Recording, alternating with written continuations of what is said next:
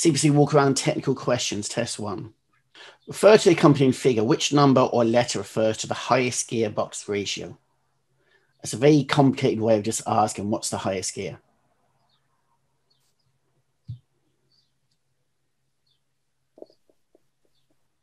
Yeah, 6 is the highest gear.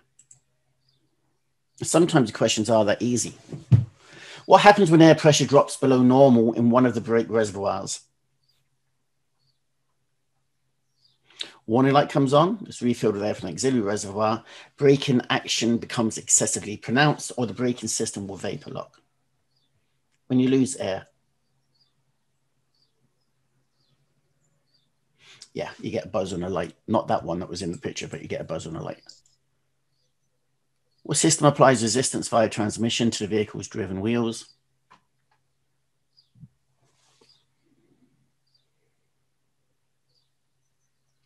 Endurance braking system, ABS, secondary braking system, or safety lock system?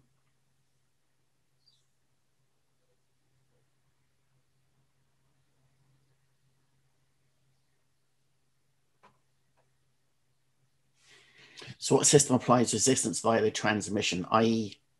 not over wheel brakes, slows the vehicle down with a transmission?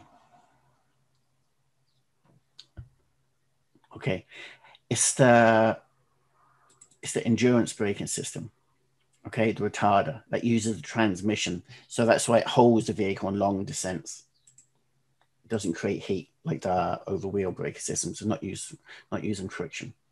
The turning motion of an engine is referred to as friction, speed, torque. Yes. When traveling down a hill, the driver should slow speed the vehicle by changing to a lower gear. First, use a service brake to slow the vehicle.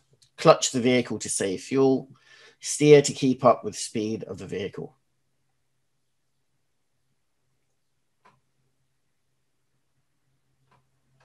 Yeah, you definitely use a lower gear. You don't just ram it into a lower gear, do you? You slow it down with a service brake. Yeah, your foot brake. Yeah. Then you change into a lower gear. What's the most efficient and safest procedure when descending a long hill? Remain the same gear. Change to neutral and coast down the hill. That'd be very dangerous. Change to a lower gear. Change to a higher gear.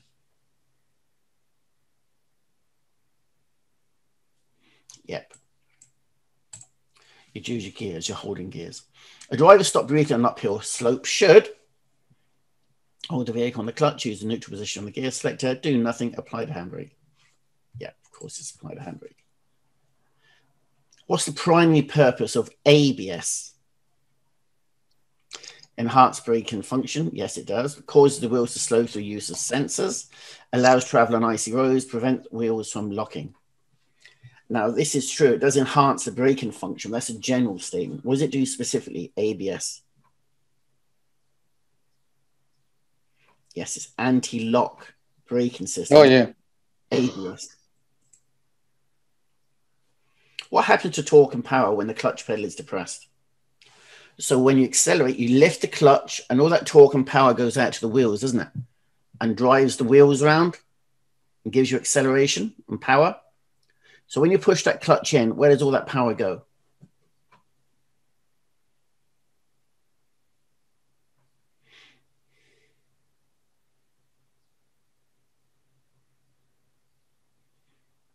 You lift the clutch, all that power goes out to the wheels. When you push the clutch in, where does all that power go?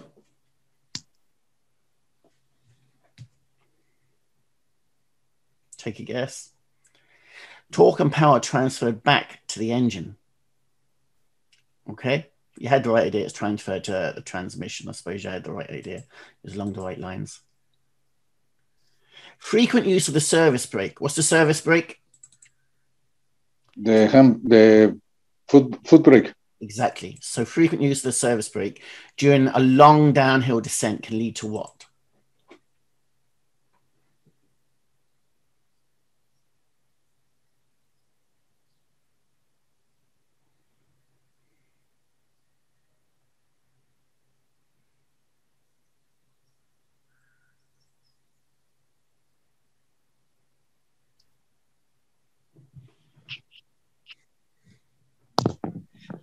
drop in reservoir pressure. You've used up all the air because you keep using the foot brake. In what situation are endurance braking systems especially useful? Endurance, retarder, same thing.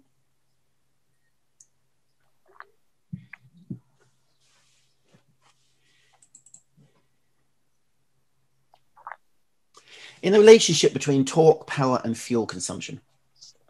Power decreases, goes down. Power decreases, torque decreases, fuel consumption goes up. As power goes down, torque and fuel consumption go up. Torque increases, power increases, fuel consumption goes down. As torque increases, power and fuel consumption increase. Yeah. More power, more fuel. The transmission system converts torque into acceleration, spelled incorrectly, velocity, speed, or power. Transmission system converts torque into power, okay? And then the power will give you speed when it turns the wheels. The vehicle, the technique of double declutching matches vehicle speed to a higher engine speed to a higher gear, vehicle speed to a lower speed, engine speed to a lower gear.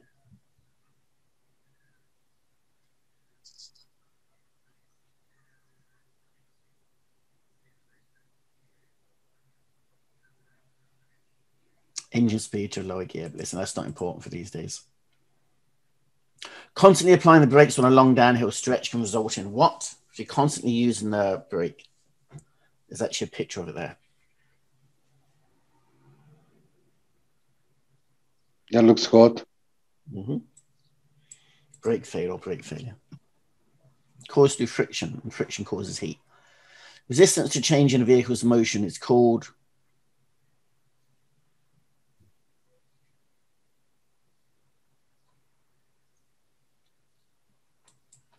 inertia.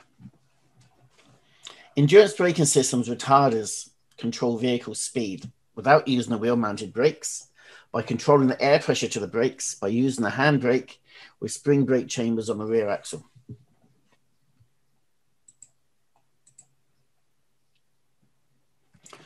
What can cause ice to form in the valves and pipes of air brake systems? Yes, it's made out of water, isn't it? So it has to be moisture.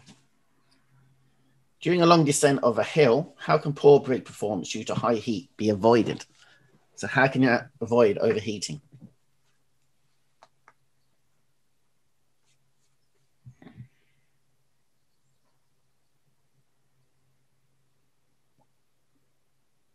Yeah, use your endurance brake, exactly.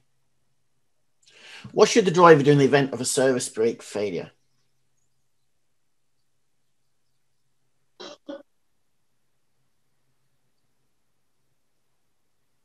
Hold the brake pedal until the braking returns. Use the secondary brake. Yes, secondary brake, also called the emergency brake, isn't it? That's the handbrake, is it? It's the secondary brake, the hand brake, the parking brake, and the emergency brake, and it's also called the secondary brake. Okay, yeah. So if your brakes fail, it's not ideal, but you use your emergency brake. But that's going to be such a stop. You don't yank it on because then you send yourself into a spin. You apply it gently. The force that keeps the vehicle moving is called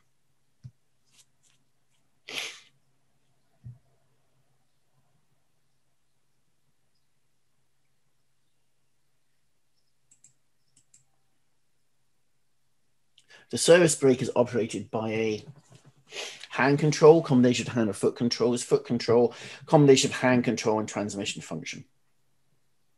Yeah, service brake is your foot brake. The air used in air braking systems is stored in engine, wheel cylinders, reservoir tanks, the master cylinder. Yes, reservoir tanks. Most people who watch these videos like and subscribe. I'd like to say thank you.